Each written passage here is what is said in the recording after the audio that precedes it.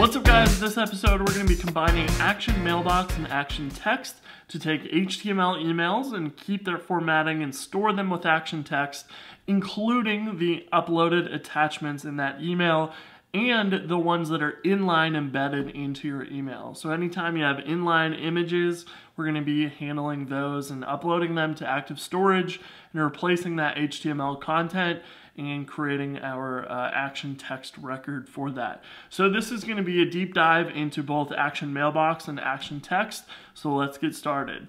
First things first, we're going to need some app to create. So we're going to create one using Jumpstart's free template. And then we're going to just call this like HTML email blog. You can imagine that you could send an email to your Rails app and then it will convert that email into a blog post. That's going to be what we're going to try and create today. So once this is done, we can go ahead and install ActiveStorage, Action Text, and Action Mailbox.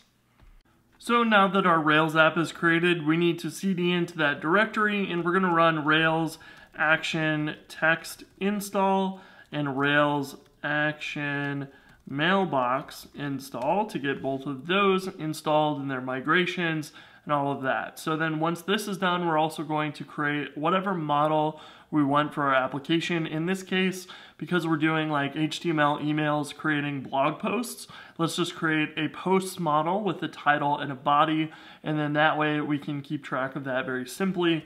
And we won't worry too much about the routing that we covered in the last episode. So take a look at that if you want to learn how to parse out senders and find the correct user from your email that comes in.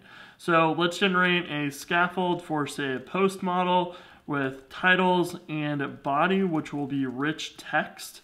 And this will go ahead and create the Action Text body relationship for us.